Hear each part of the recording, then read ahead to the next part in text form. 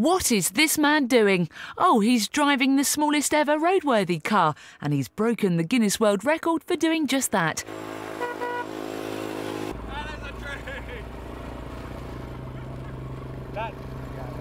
Yes, Austin Coulson from Texas is sitting in a vehicle 63.5 centimetres high and 65.4 wide. When people see me in this car, the first reaction is usually there's no way that car is legal, you know, because everyone has a perception that it doesn't, you know, there's a specific size requirement, but there actually isn't for law. So people are pretty surprised, but everybody just wants to have their picture taken with it. Cool, but how did you make it?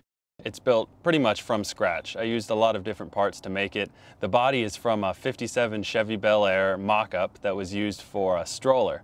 And so I cut it out to fit the rest of the body. I designed the frame from scratch, and I used as a power plant a quad engine from a child's quad. Brill, well, drive safe.